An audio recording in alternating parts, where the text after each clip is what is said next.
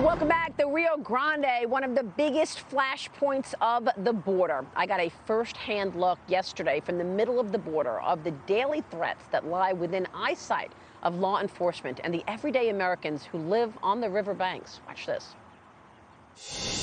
We're about to get into the boat with AG Paxton, and we are going to be touring the Rio Grande. Right here is Mexico. That park, this park in Mexico is controlled by the drug cartels.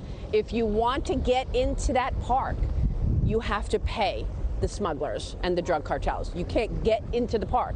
They're all watching us right now. So they know that the agents are here. We're patrolling the waters. As soon as we're gone, they will radio in and say, coast is clear. More smugglers will come in.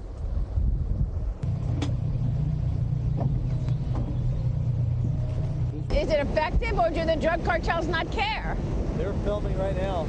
What have we seen? Talk to us about where we saw that private fence. What's going on here? So that's the first time I've seen that. There was a landowner that built a 3-mile fence, spent $15 million to protect his property because he was tired of people coming onto his property, destroying his property, stealing his vehicles, the partial wall that Trump was able to complete before he left office. And we've got bulletproof vests on.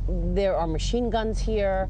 I mean, this is sending a message, right? Yeah, the cartels control this area, and even more so now than they did before Trump left office. The Biden administration has really empowered them by really sacrificing a lot of our people to having to do other tasks, and so the cartels have much more free reign down here thanks to what the Biden administration policies have done. Yeah, I mean, the cartels are making so much money on all of this. You have to pay just to get into a park. Yeah, so you saw the park. The cartels control the park, so in order to get to the park that gets you closer to the U.S., you have to pay, and I've been told by agents down here that it's a minimum per person of $4,000. The cartels get $4,000 at a minimum for every person that they bring across the border, which is thousands of people. That doesn't include the drug trafficking and the human trafficking that they do, that they have greater access to because our Border Patrol agents are busy, taking care of all these families that are coming across. And this boat tour is so effective because you can see how close it is, Mexico